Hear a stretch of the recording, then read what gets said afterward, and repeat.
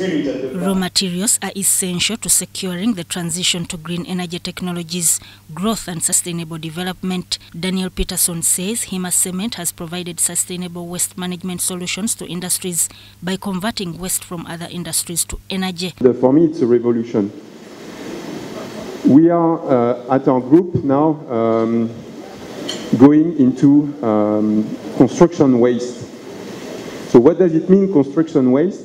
Is what is around us one day will not be utilized, buildings, okay? This is material. And this is resources. Do we need to mine?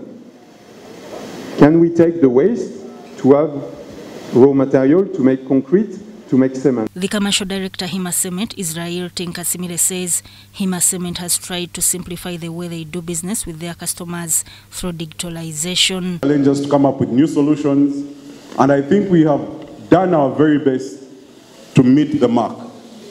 So every one of you that has come to us with a need and with a request for a tailor-made solution, I think we have more than delivered. And I'm not talking about just the people in this room.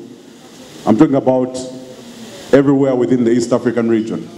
Israel says the company has impacted so many lives by investing in the agriculture sector, education, among others. He thanked their customers for challenging them to come up with new solutions which have enabled the company to spread to northern Tanzania. Hima Cement has introduced innovative solutions and products used in construction areas that can reduce sulfate attack, among others.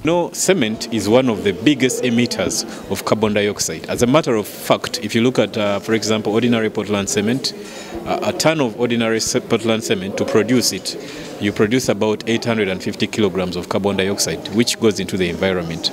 So as Hima Cement, we've come up with innovative products and solutions that reduce the CO2 that is emitted, whereas giving you products that are of the right quality and performance to ensure that the building, if you're building, say, a house or an infrastructure project, the net CO2 footprint that is emitted due to the structure that you're putting up is limited. It has also invested heavily in solar energy to run their plants. So that Kaye, UBC News.